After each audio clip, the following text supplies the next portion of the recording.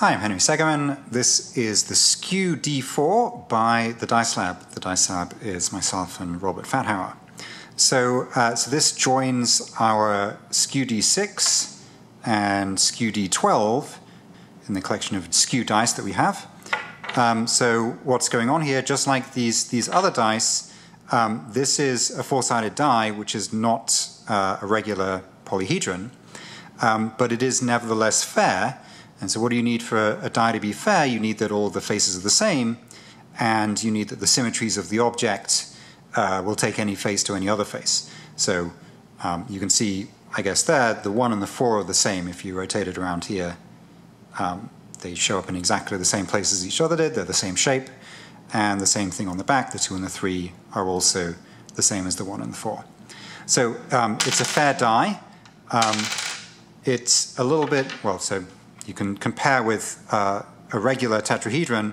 It's quite a lot longer, but it's also a little bit shorter.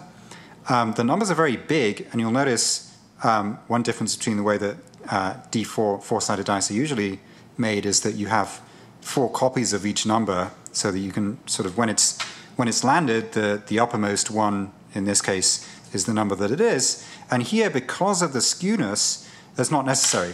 There's an obvious uppermost face. This is obviously on 1. And even if you look at it from this side, you can see the 4 just isn't the uppermost one. It's definitely the 1.